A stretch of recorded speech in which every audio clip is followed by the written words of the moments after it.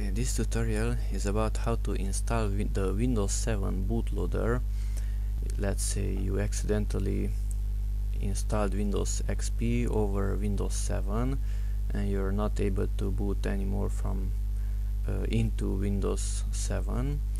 So for that I'm going to use VirtualBox and make a virtual Windows XP here. Okay, next let's add 500 megabytes of memory.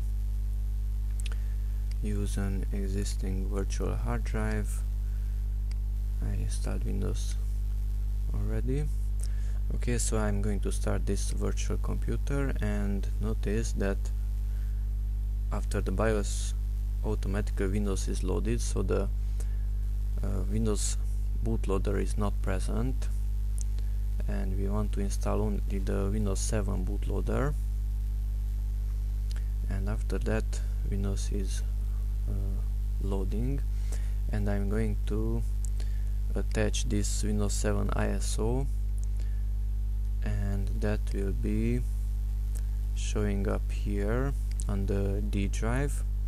So for that, let's go to device, CD, and choose a virtual disk, and it's on the desktop, and Windows 7, and open. So this is like inserting the Windows 7 DVD into the physical real computer. Okay, and I'm not going to install Windows from here, but I'm going to restart the computer and boot the entire computer from this CD image or DVD image. Okay, press any key to boot from DVD. I pressed a key on the keyboard. Windows is loading from this ISO file. That would be the equivalent of booting from the DVD, and the Windows setup is starting.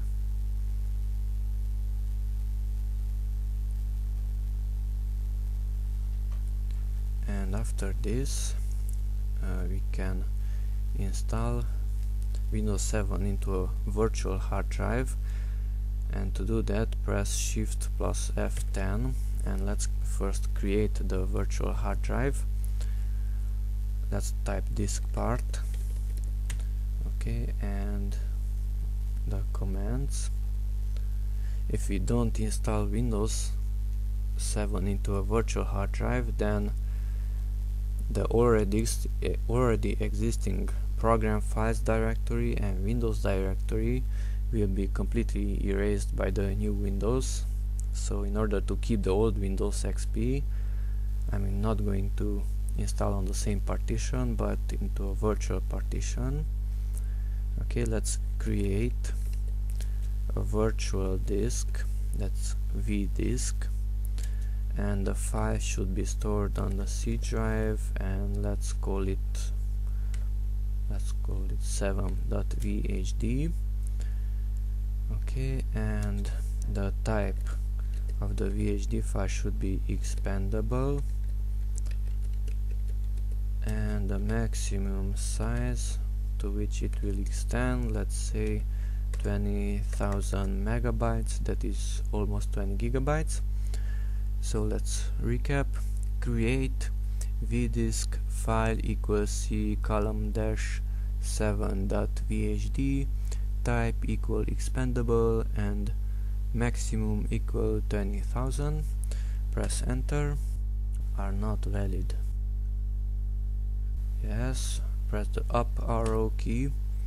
Maximum equal 20,000. So the up arrow key recalls the previous command. Okay, press enter, and the VHD file is created. Now press the up arrow again to recall the last command. Home to go to the beginning, and this time we are not going to create, but we are going to select the vdisk which is stored at this path, and we don't need the type and the maximum value anymore. So we are selecting the vdisk. Okay, and now we're attach vdisk and it's done. Okay, so now we can continue the setup. Press next and install, and Windows now will automatically recognize that virtual hard drive.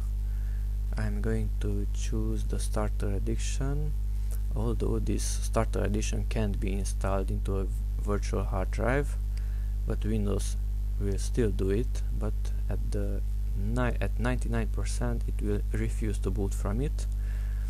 Okay, so we're going to choose that one because we don't need Windows 7, we need only the bootloader menu to be installed, and on this screen I will choose the unallocated space, which is almost 20 GB in size. Windows cannot be installed onto this disk, just leave that alone and click next and wait until these things will be completed.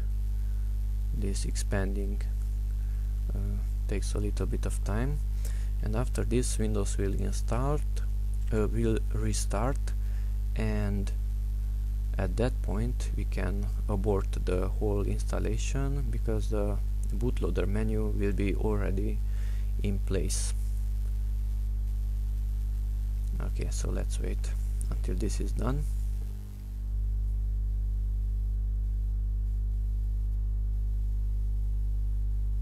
Okay, so the expanding was done.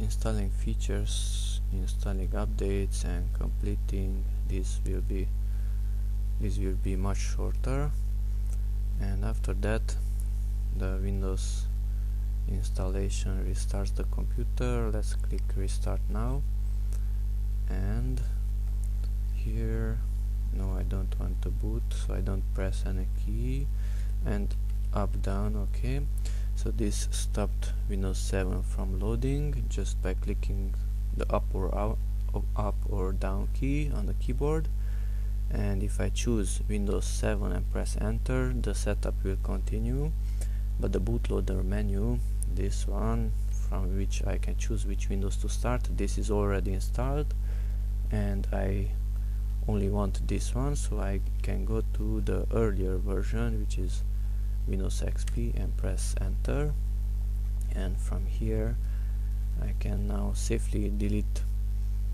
the virtual hard drive into which Windows 7 was installed, and I will be left with the Windows 7 bootloader. So this is not needed, it's from the Windows 7 setup. Notice that dollar sign at the beginning, so we can delete it. Hold down the shift key, and then you will be deleting it directly without putting it into the recycle bin. And this is a 5 GB file. Windows 7 it's halfway installed into this one. We don't need it, so we can delete it.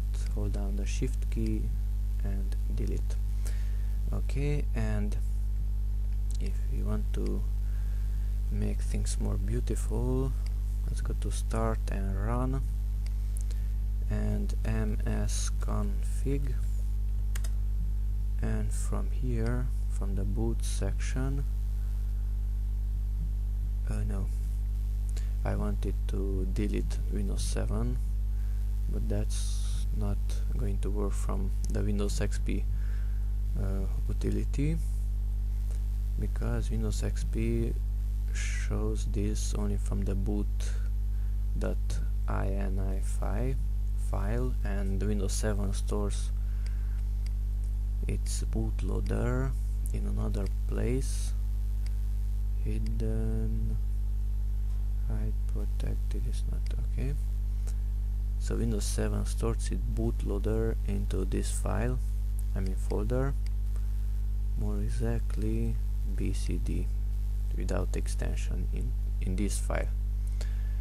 Okay, so let's see if that's the Windows 7 bootloader, so I need that one, so I'm not going to delete it.